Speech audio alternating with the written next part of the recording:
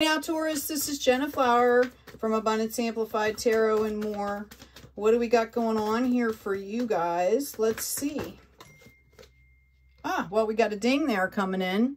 8 of Pentacles, 10 of Swords in reverse. Wow, you guys have moved past some really devastating things here.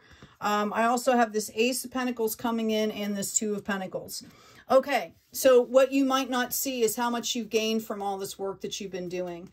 You guys have really moved past some devastating things and gotten some clarity, either for the good. For some of you, I feel like it was kind of an alert, like, holy crap, I've got to fix this too. Like, I'm not happy. I have to do something about this situation. I feel like you've been juggling a lot, trying to make some decisions here.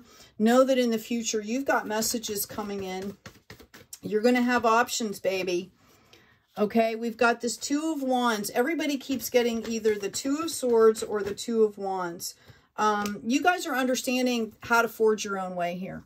Okay, and I feel like you have messages that are coming in that are going to give you either new opportunities, or they're going to remind you of a perspective.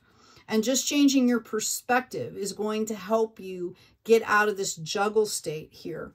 I feel like you've understood that you have been working like way too hard here. Notice all these wands we have out with the 2 and the 9 that takes you into 11. It's like past the harvest. You're really, I feel like you're really like, you're kind of over something. Okay. You're over it and you want to move forward. I feel like there's been a lot of, conflict in your heart space here. And you've really been calling out for some kind of clarity, some kind of relief here. And you're like, where the hell is it? Right? Like, what is happening here? Okay. Let's find out what's happening for you. Oh, give me 1 second here. All right. We've got the bridge coming up here.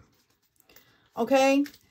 And this is about integration. This is about understanding that what you are doing and what you are trying to accomplish has both an internal and an external view here. This is what I'm getting for you. Okay. You have forgotten to make yourself happy here. All right. Some of you have had abandonment issues in your past, and you could be feeling like you're doing something all alone. Although I feel like you're surrounded by a bunch of people here. Okay. You're being called to remember your happy spaces. What makes you happy? Asking the right questions can sometimes be really, really helpful. We've got here and now. So it's about, you know, how do you feel right now? What do you want to do right now? Okay. Sometimes when we make ourselves small and don't express our needs and our wants and our desires, our truth, okay? We think that we're helping other people, but we're really not, all right? You have to be truthful in the moment, here and now, and that helps everybody. Otherwise, you're almost enabling like a codependency thing, right? If you don't speak your truth. We've got breathe, okay? Breathe and understand that everything is going to be okay. Yeah, I've got co-create in the reverse. Some of you could be working with somebody that's coming, you know, that partnership might be coming to an end. Or you could be on a project that you were really excited about and it didn't pan out. And you know, again, we've got messages coming in and we've got conflict here. So you guys could be receiving messages that could be bringing in some conflict for you, or you could be receiving opportunities that are going to cause conflict around you, and that causes conflict in you internally. Okay, remember this orphan over here. Okay, this isn't abandonment. Okay, this isn't you abandoning people to move forward. This is you making yourself happy. You are actually lighting a path for other people to follow. And you can do it in a very gracious way. And I believe, Taurus, that you know very well how to do that. Okay? It's about your heart space here and trust. Okay? This is the path. You have to trust the path that's been put in front of you. You know? Yeah, I've got this 9 of coins coming in again. I'm asking for one more card here. Champion of Swords. Okay, so basically you're afraid of your own truth here is what's happening. And the problem with that is that you're ready to harvest here something pretty spectacular that could be coming in. And if you stay in denial, okay, you're not going to bring it into fruition.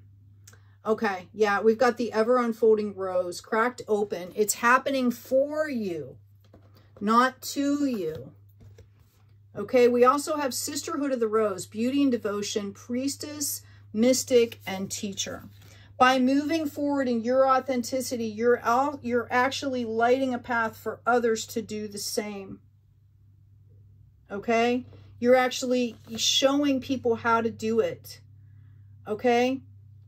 All right. And again, I don't necessarily subscribe to God here, making it God's, but higher self, source, whatever works for you, okay? Release the idea of my. As soon as you start to say the money, the relationship, the job, freedom arrives. When there is no grasping, the right actions can be shown, right? Free from my prison of my, okay? Or free me, okay? It's getting a little bit of distance here so that you can see from the higher perspective here, okay? Right? What is good for you? What is not good for you? What makes you feel good? Okay? What is, you know, start asking yourself the right questions. Do I want this energy in my life for the rest of my life? Right? Do I want it in my energy next week? Okay? How can I shift to get past that energy? Yeah, we've got this Nine of Swords again. This is really about you seeing what you want and having the ability to express yourself in a way that is vital to your heart space, is in your truth. So I encourage you to do that. I encourage you to take the time out that you need to figure this out, because this is life-changing is what I'm hearing. Yeah, I've got the forest here. You know, are you seeing the forest through the trees? Whatever you're sitting in right now that might feel uncomfortable for you, you either are to grow with it, grow through it, or grow past it, right? Okay. I'm getting this running theme of abandonment. Like maybe for some of you, you want to move past a situation and you're scared of abandoning that person, or, you know, I would suggest, there are ways to help build people up. There are ways to uplift, okay? You know, just shifting the energy or the intention just a little bit can sometimes be really helpful here. We've got trust again. I can't make this up. When love is invited to take over, right actions arise at the right time, okay? Allow me, dear divine, to wait patiently until all the timing is right. Let me rest in the unknown until a clear path is shown. Okay? I hope this has been helpful. Please remember to like, share, and subscribe. If you're into it and feel called to do so, please donate to the channel. It's always helpful. It goes back into the channel and other good things. I guarantee there are always good things. Take good care of yourselves. Take care of each other. And as always, be kind out there.